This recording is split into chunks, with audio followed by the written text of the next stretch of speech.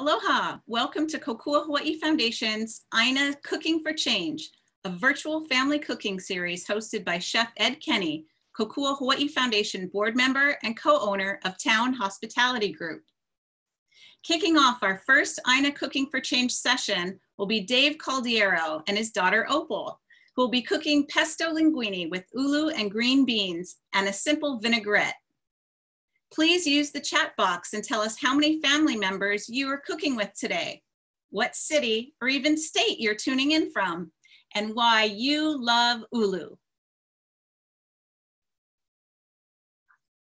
This Zoom webinar will be in presenter mode only, so the presenters will have video and audio capabilities only.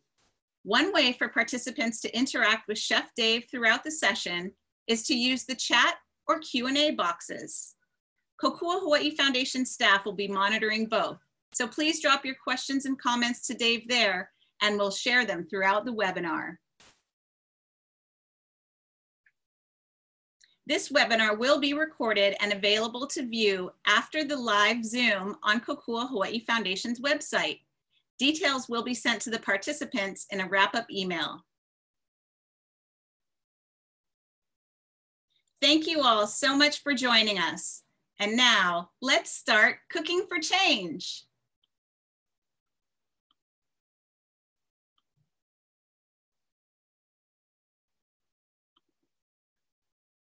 Happy National Farm to School Month. I'm Ed Kenney, chef owner of Town Hospitality Group and proud member of the board of directors of Kōkua Hawaii Foundation, which is really the reason we're all here together today. Thank you for tuning into our first inaugural ＡINA Cooking for Change. Farm to School Month. I think I can speak for myself and my chef colleagues that we all anxiously await this month every year. Kōkua Hawaii Foundation and ＡINA in schools always call us up and say, okay, what school do you want to go to? And I usually go to Waialae School or Waikiki School, somewhere in our community. And I gotta tell you, there is nothing more meaningful than going to these schools, working in the gardens with the kids, cooking with them.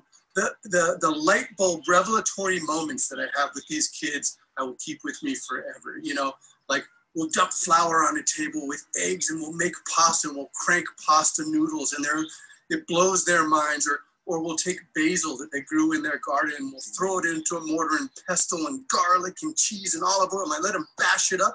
And before they know it, they have pesto with that pasta. And to me, it is definitely one of the highlights every year. Unfortunately, this year, things have changed. We haven't been able to go to schools. So that's why we're here today. Where are we actually? Well, here we are in my backyard. I'm sitting under this beautiful green leafed tree. Who knows what kind of tree this is? You in the back. Nope, not mango. You? No, not that. Ulu, you're right. It's ulu, also known as breadfruit. This is one of 3 native starch staples in Hawaii. We have ulu, we have kalo or taro, and uala and sweet potato. You know what the 2 most consumed starches are in Hawaii? You got it, rice and wheat, or pasta and bread.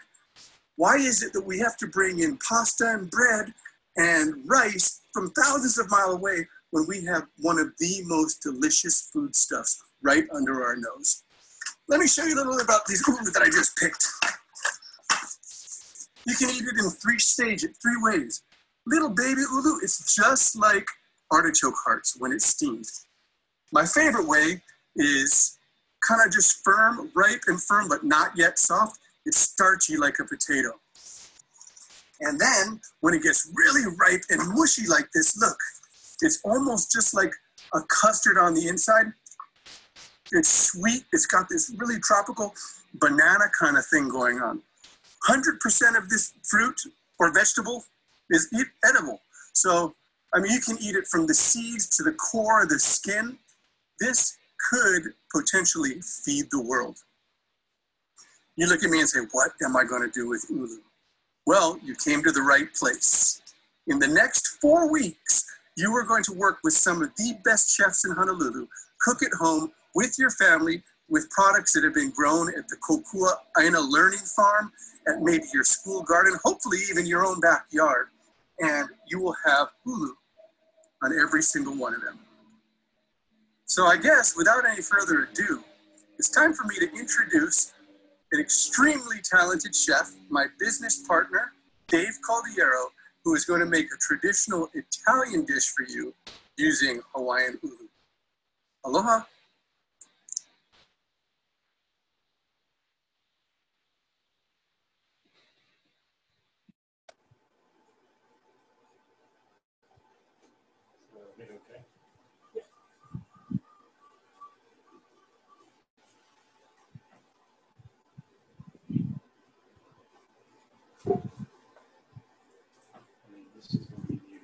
Yes.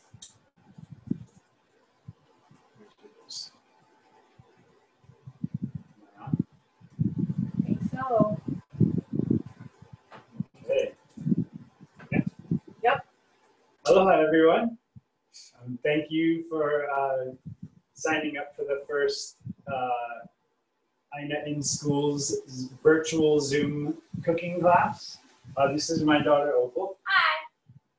She went to Waikiki Elementary School, which is just around the corner from us, and has one of the best farm-to-school gardens. We at the restaurant at town have the opportunity to use a lot of the ingredients that they grow. This is some of the stuff that we got from the Waikiki garden yesterday. We're going to be using some of them in our recipes today. We have some basil from Waikiki School. We also got some basil from the Kōkua ʻAINA garden as well. I think some of you guys got some basil from Mahalo farm as well in your bags. A lot of the ulu also came from Mahalo farm.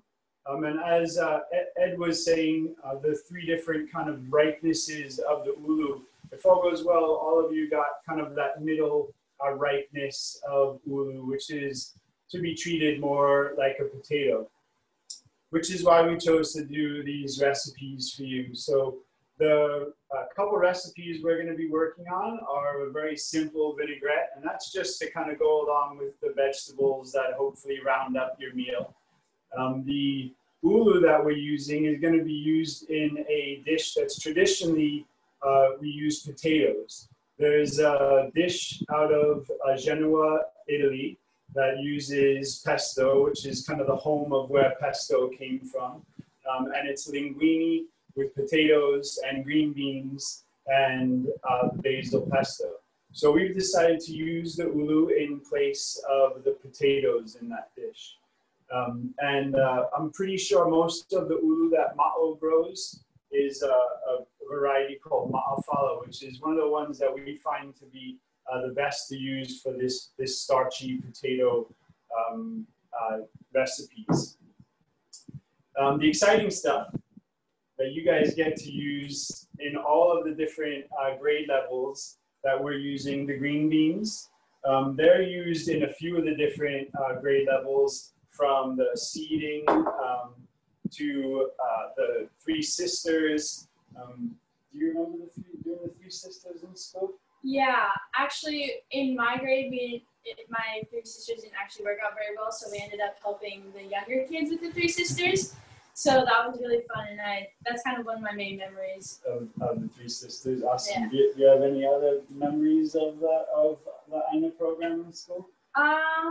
I remember working with the pollinators. We worked with butterflies. We hatched and released them. It was super fun. We did that in kindergarten. Cool. So we'd like to get started into some of the recipes.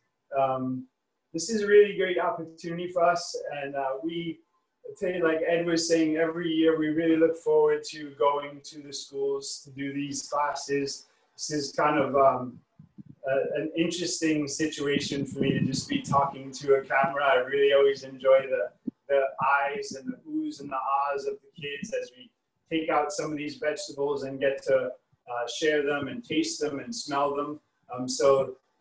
We're going to do our best and hope that you guys can smell and taste everything through the camera. If you're cooking along with us, maybe take this opportunity to do a quick wash on your hands. If you haven't washed your basil and green beans, please do so as well, just to be safe.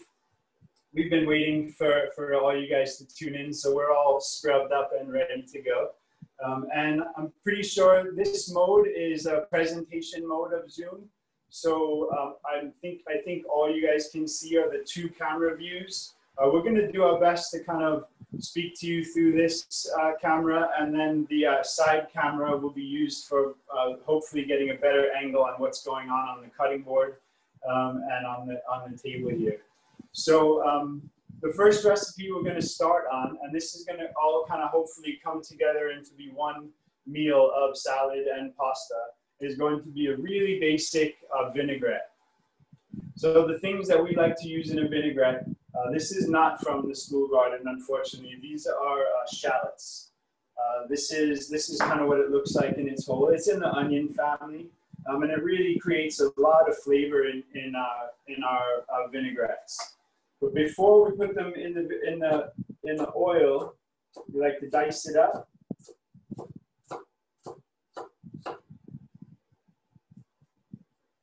Like so. And this dressing can be used with any vinegar. We choose to use white balsamic vinegar. I think it's a nice balance of sweet and sour, but any vinegars will do.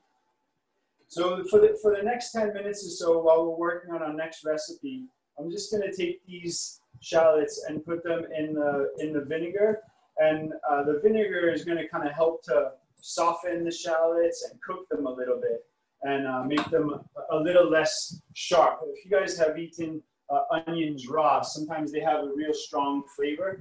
The vinegar is going to help to kind of soften those flavors.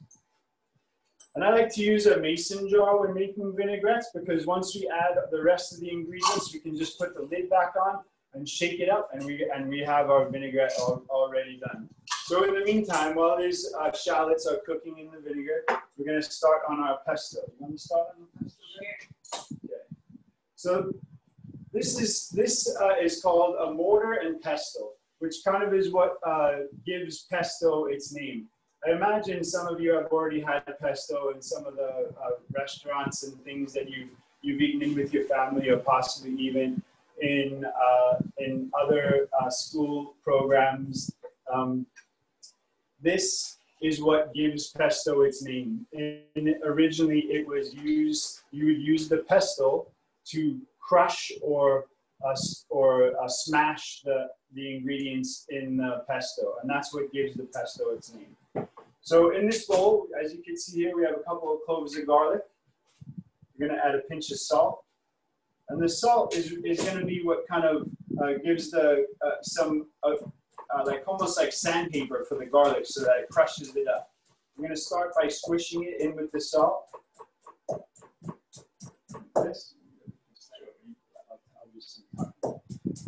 If by chance you don't have a mortar and pestle on that recipe that was emailed along to you guys, you can also use a food processor. A blender would do. Anything really would work, as long as you can smash up the ingredients and blend them all together. Keep moving it around to get all the salt. There you go. If you are using a mortar and pestle, make sure you kind of really scrape it and scratch it along the bottom of the bowl. Once you have the garlic into a paste, there you go, perfect. Let's show the camera here. Can you guys see that paste? There we go. Once you have the garlic and salt into a paste, we're going to add the pine nuts. Pine nuts are actually not a nut, it's a seed, believe it or not, and it comes out of what looks like a pine cone. It's the seed from inside of a pine cone. So a lot of people that are even allergic to nuts are not allergic to pine nuts. If by chance you don't have pine nuts, you could use walnuts, or I've even seen people use pecans, anything that's nice and fatty. One of the important things about making pesto is to make sure that your nuts are raw, not toasted. if they're toasted ahead of time, the oil doesn't get as mushy in there. You want some nice oil. So go ahead, give that a smash. There you go. All right. Alex, are there any questions coming through on the chat that we need to address? Not yet. Cool. Well, that's good. How are you doing now? Good. So what I remember when Opal was in school, we learned a bit about how I forget which grade level it was, but they used basil as part of one of the buddy planting systems, and basil helps to keep they plant it along with the tomatoes, so that help the fragrance of the basil helps to keep the pests away from the tomato plants. And there's a lot of those kind of connections between the two different plants that you, if you have the opportunity, you'll learn in some of the ΑINA curriculum, where even the green beans are part of a buddy program with the carrots, I believe, because beans provide nitrogen for the soil, which is good for the carrots to grow in. So the carrots suck up the nutrients of the green bean plants. So they plant them side by side and they work together. There you go. Give it a shot. Your arm getting tired? So once you get all the pine nuts all mashed up, we're going to add the basil. One of the things I think from buying pesto in the store, I think what normally you see in the store is a little bit more oily than the traditional Ligurian or Genovese pesto.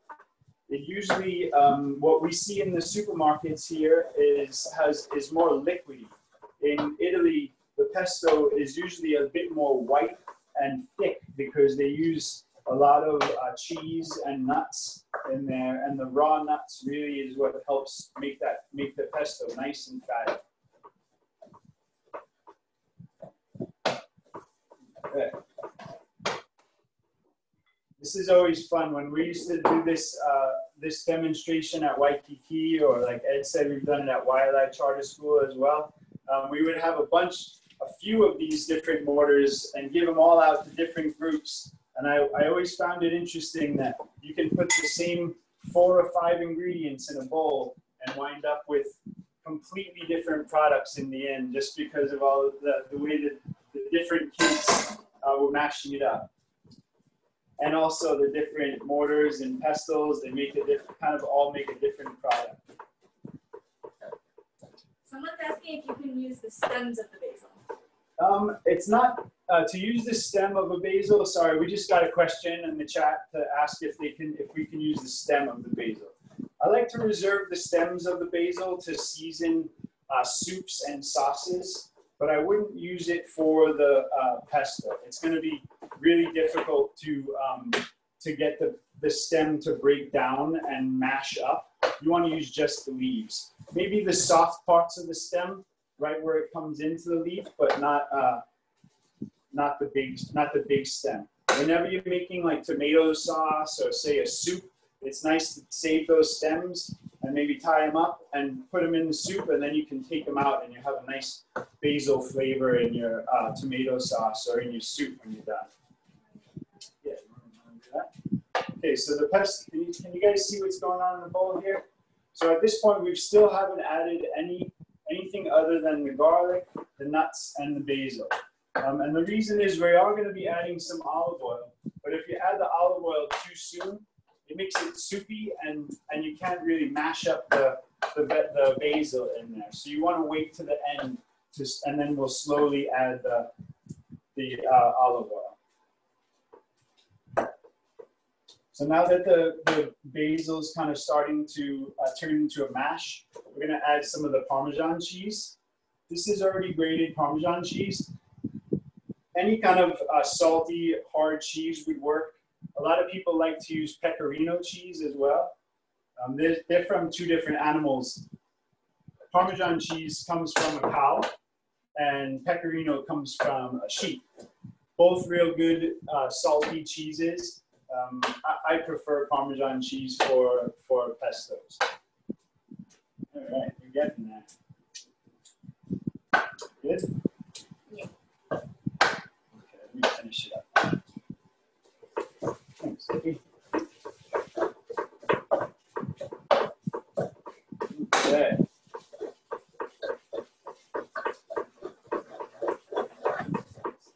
a question. How much of each ingredient is going in? So for this recipe, and you know, for what we sent out, I put 2 cloves of garlic, a cup of pine nuts, 2 cups of basil, and about a cup of Parmesan cheese.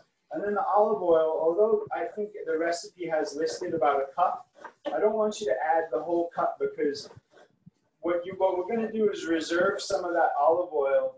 And the olive oil is good to, if we don't use all the pesto for the pasta, what you want to, when you keep the pesto, we're going to pour a little bit of olive oil over the top, and it's going to keep it from turning a funny color in the refrigerator.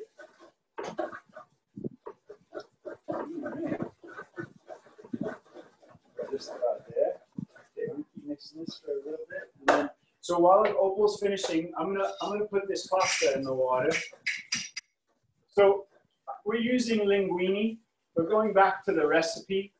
You guys can use whatever you have in the house. It doesn't have to be linguine. It could be another long pasta or a short pasta.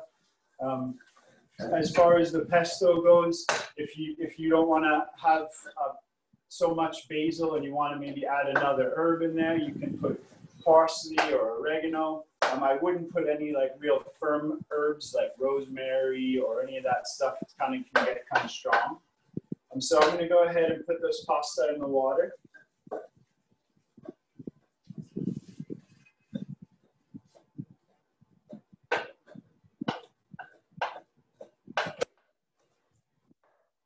You're doing over there, okay? All right. So now that the pesto is all mashed up, we're going to add a little bit of the olive oil. Keep going. Just scrape it, not smash it. There you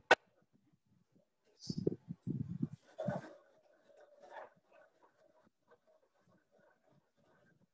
Okay, so while Opal's finishing the pesto, I'm going to finish up the dressing.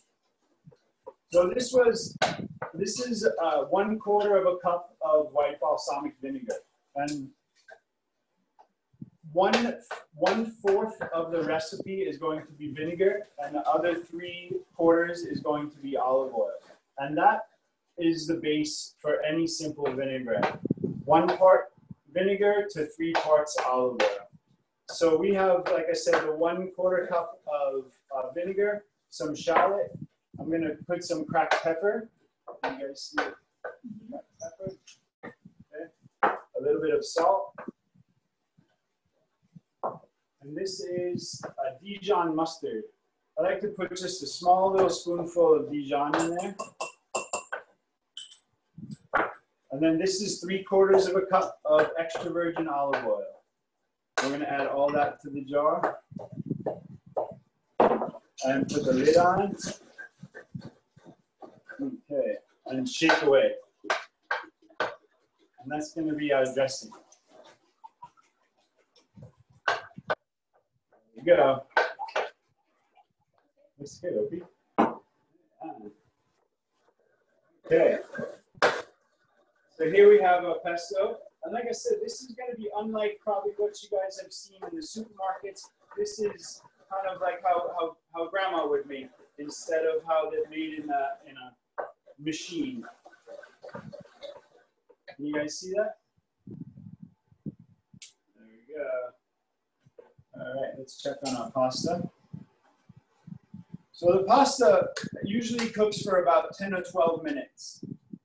And we went ahead before we signed on, and we took all the little tips off of the green beans.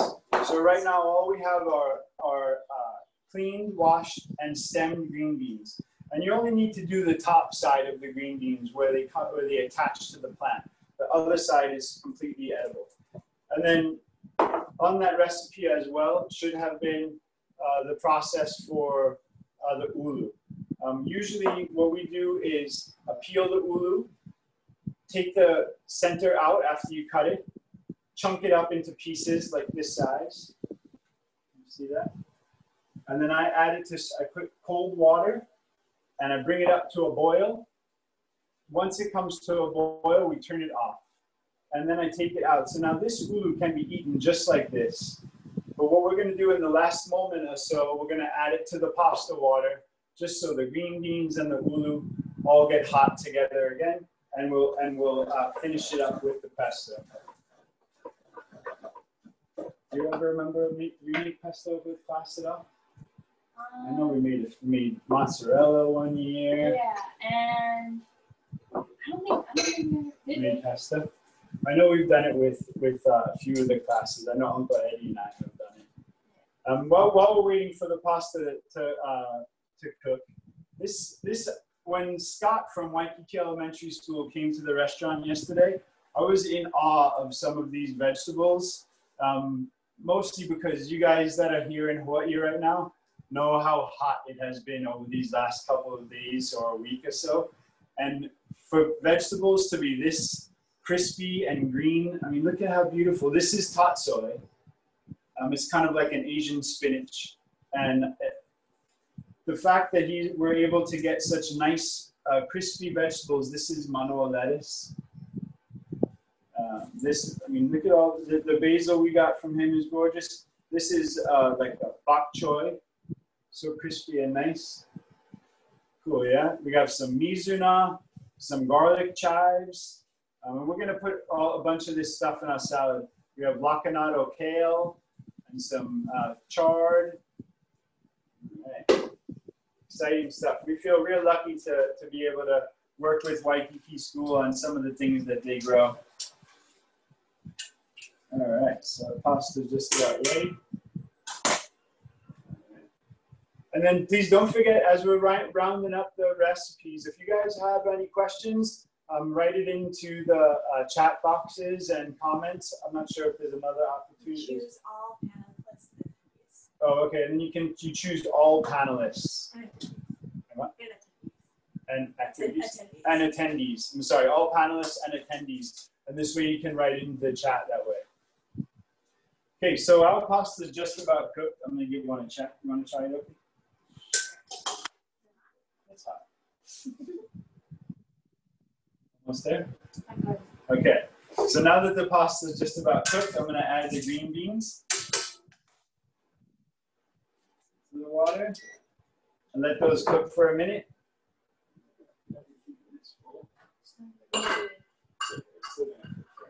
Dave, is it okay to use the flowering parts of the basil in the pesto? Yes, it's fine to use those. If they actually have like the white flowers, a little, I would say maybe take some of those out. But where, like, for instance, this is fine to use the whole thing. It's actually kind of a little sweet and quite floral. Okay. And then does the ulu and green beans cook for the same amount of time in the pasta water? Since the ulu is already cooked, we just want that to be hot. So I'm only going to add that right before we strain it. The green beans take about 1 minute, and the pasta takes about 12 minutes.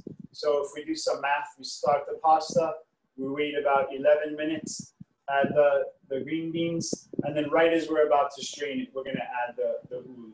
And the same thing would go if you're by chance somewhere else where you don't have ulu. Hopefully everyone does. And if not, one day we will. And if you're using potatoes, the same rules apply. You can cut up the potatoes and cook them, as I said. And then right as we're about to strain the pasta, you can throw the potatoes in as well. This is a great pasta for lunchtime, or especially like a hot day like this. The pesto is a great pasta preparation. All right. Just about there. Green beans. So now I'm going to add the ulu. Okay, I'm going to go that way with the pot when I take it off. So. And that's just to get it hot.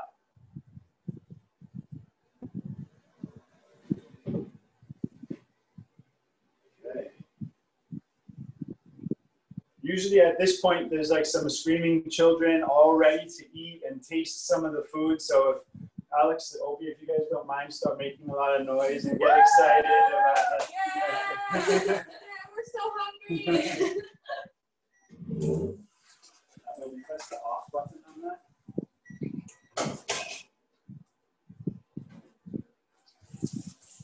It's awesome. We have have some people on this webinar from Molokai. I see some from Kaneohe. Right on. Awesome. I think some of my friends, Ane and Hikama, and the kids are all signing in from Molokai. Really stoked that you guys are all tuned in for this. Appreciate it. Okay, so we're going to just use this bowl now to mix our pasta. One of the things that I do is, I don't know if you guys can see this, but let's try this. I'm going to turn this real fast. So when I strain the pasta, I try to put the strainer back inside the pot. And the reason I do that is I try to save some of the pasta water. The pasta water is going to be what makes the sauce really yummy and kind of rich in the end. So we're going to take all this good stuff, pop it in the bowl.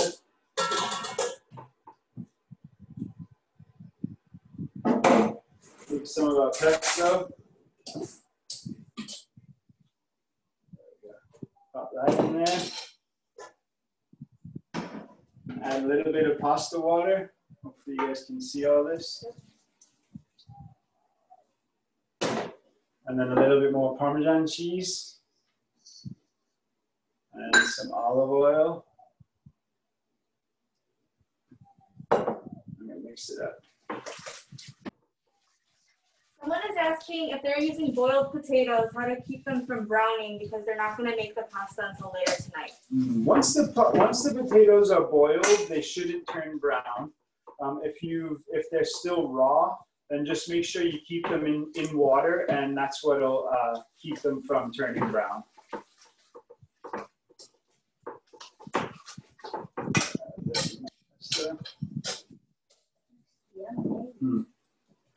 And then a little bit of salt. This salt is actually from those people from Molokai that are tuning in. Thank you. Okay, so here we have our linguine with Genovese basil pesto. You guys see this in the camera? A little bit. Okay, let me come back.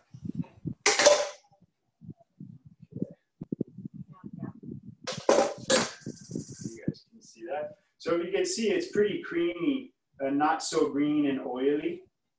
And that's, I think, probably, like I said, a little bit what's going to be different about the store-bought pesto versus what you're going to hopefully make in your kitchens today. I like to add a little bit more Parmesan cheese, freshly grated on top. And this amount, I think we did about a ½ pound of pasta, a cup of ulu, and a handful of green beans. So probably feed about 2 or 3 people. 1 pound of pasta, I usually account for about 5 adults. So maybe if you guys are cooking for only 3 people, so I think a ½ pound should be good. And then this is, like I said, we just made a real simple salad. This has some of the manoa lettuce, the mizuna. This is like an edible hibiscus or sorrel. And then we have some tomatoes from Whole Farms in there. I think I should mention, where do we get the green beans from? Oh, Aloon. We got the green beans from Aloon Farm. So everything in that pasta dish, with the exception of the pasta, like Ed said, is unfortunately imported. But this dish, or this meal in its entirety, if you guys look onto your Kōkua food guide, ＡINA food guide, you'll realize that everything kind of comes from a spot on there. So the energy foods, we have the pasta and the ulu. The bodybuilding foods would be the green beans and basil. Brain foods, we have the pine nuts and the olive oil. I'm sorry, the protected foods are the basil and the green beans. And then some of the salad just kind of helps to round up the rest of our meal.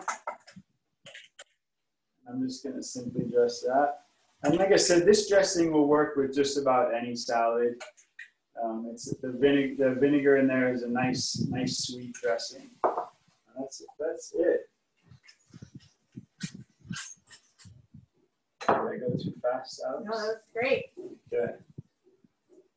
Always salt your salads. That's key.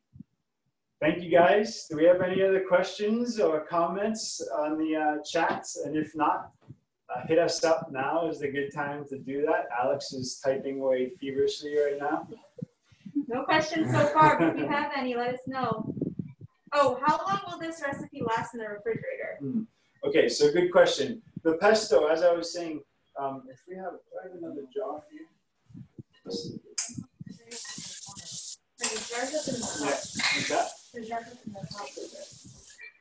So for the pesto, whatever you have left of the pesto, if you put it in a jar or a bowl of some sort or anything you can put in the fridge, once you get it in there, you're going to just top it with a little bit more olive oil. And to tell you the truth, once you have that coating of olive oil on the top, you could probably keep it a month in the refrigerator before it'll start to turn and oxidize and change color. And the ulu, you could boil ahead, and that probably could stay in the refrigerator a few days. Once you mix it, I would say you should want to eat it, or cold pasta the next day is one of Opal's favorites. What other dishes can you use the pesto for? A laundry list of things pesto could be used for. Opal really likes it on bagels, on avocado. We use it at the restaurant a lot to use as like a top, like you probably may have heard the term a tapenade, where you would like spread it on top of a piece of bread, or it could be a dip next to some cheese and salamis. Pesto could really be used for a lot of different things. It could, you could loosen it up and even turn it into a dressing for a salad or some other vegetables. Actually, the pesto just on green beans and ulu is a really nice kind of a room temperature salad as well. Great. Let's see. Someone is asking, where can people buy ulu? So other than going to the farmer's market, like right now is a great time to go to the, I know Mahalo has ulu abundantly. A lot of different farmers, if you reach out to them on their web pages or Instagram, sell out of the farm. I know Dean Wilhelm has at his farm. Occasionally, I have seen ulu at some of the foodlands. They'll sell it sometimes, and once in a while at Whole Foods. But I would say your best bet is probably the farmer's market. I know Ma'o goes to the Kōkua one on Saturdays, and they have been abundantly available in the recent weeks. And when we first opened the restaurant 15 years ago, it was really hard to find ulu regularly, and since the Ulu Co-op has opened and a few other organizations have come together to really try to push ulu production. It's available more and more, and now I feel like you can almost get it any season of the year. Someone is wondering if you could go over the dressing recipe again. The amount? Yep. So the dressing is, like I said, 1/4 vinegar. So in this case, the total volume of our dressing is 1 cup. So we did 1/4 cup vinegar, about 2 tablespoons of chopped shallot, a teaspoon of Dijon mustard, and then 3/4 of a cup of olive oil. I like to use good extra virgin olive oil. It's not 100% necessary. You could use any type of olive oil or oil that you're comfortable with, but that same ratio is best. So if you choose to use avocado oil or something else, still stick with 1 part vinegar to 3 parts oil. And salt and pepper is important. And then someone's asked, how long did you cook the ulu? So if most of the ulu that we choose in that variety, that doneness, like Ed was saying, when they're small and underripe, they need to be cooked for quite some time. When they're overripe, you can eat them straight off the tree. When they're the ripeness that we choose to use it more like a potato, It's really, I mean, it's edible as it is, but we find that all it really needs to do is be hydrated. So you can steam it for a few minutes, or I find that my favorite way to do it is chop up the ulu in whatever size pieces you want for whatever recipe you're using it for. Put it in cold salted water. Bring the water up to a boil. Once the water begins to boil, just turn off the pot and let it sit. And you'll see when you first put the ulu in the cold water, it'll be floating. Well, all of the recipes like when it starts to boil, you'll see some of them start to change to a slightly darker color. And when you turn it off, all the ulu will begin to sink. Once it all sinks, then it's fully hydrated and it becomes delicious, right, like that. Awesome. And even if you were to wanted to maybe try to fry the ulu or bake it after that, I would still go through that process first. And it just makes the ulu more moist and yummy. Sometimes if you try to just fry it straight, you wind up with more like ulu chips rather than kind of like French fried potatoes. And then someone's wondering, did you rinse your pasta or did you just strain it and keep some of the pasta water? I just strained it and I kept some of the pasta water. You want all that starch from the pasta to remain in the dish. That's going to be part of what makes the sauce. So it's the combination of the basil pesto, the olive oil, and the pasta water, which has the starch from the noodles in it, that makes that nice kind of creamy sauce. And obviously the Parmesan cheese as well. Yeah, some restaurants keep their pasta water, a little bit of their pasta water from the day before to start their pasta water the next day because they want that starch to be in the water. It's really what provides for a good sauce. Great, and then someone's asking, maybe not in this recipe, what does mise en place mean? Interesting question. Mise en place means things in their place, and it's a French term used in traditional restaurants to mean that you're ready to cook. So for instance, before you guys signed on, I prepped out everything and had it kind of ready so that I didn't have to run around once you guys sign on. It's all my things are in place. So mise en place. Interesting question. Thank you. Was that Mark Negrucci? All right, everyone's saying they love to make this meal as a family and they're so excited. Awesome. So thank you, everyone. Thank you guys all for supporting this program, and to Kim and Jack and everyone else at Kōkua. This has been a great opportunity for all of us chefs to continue our outreach. It's really meaningful for us to not only be able to get to cook with the kids, but it's great, especially cooking in our neighborhoods, and then having the opportunity to have some of them come into the restaurants and see how excited they are to see us cooking in the environment. And I know in the past we've had some field trips and stuff to the restaurant where they get to see how a restaurant works. Hopefully one day we can really get back to all that. It's really sad to drive by Waikiki Elementary School and not see all the kids running around on the grass and playing in the garden. I can't wait for those days again.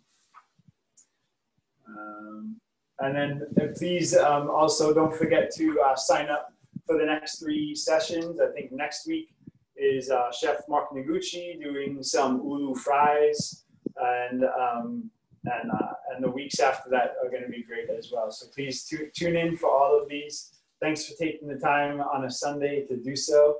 I hope you guys all get a chance to, for those of you that weren't cooking along, I hope you guys get the chance to use the ingredients that was provided for you for dinner tonight. And cheers to you guys for tuning in. All right, one last question. What is the best way to keep basil fresh? So basil, this is a tricky thing. Unfortunately, the more organic and fresh the basil is, the shorter the shelf life tends to be in the refrigerator. So that usually is a good indicator of how well your basil was grown. Once you pick it, you really should try to use it as quick as you can. But if you must keep it for a while, I recommend putting it in like a tall, like a glass with just a really small bit of water in the bottom so that the stems can stay hydrated, and a damp paper towel over the top. If you don't have the ability to stand something up in the refrigerator, I would say maybe rolling it up inside some damp paper towels or something, or a damp rag is probably the best way to keep it. Not too wet, because then it'll definitely kind of wilt as well. Thank you guys. Opie, you have anything to close with? Have a great rest of your day, guys. Thank you guys. Hui ho. Thanks for joining.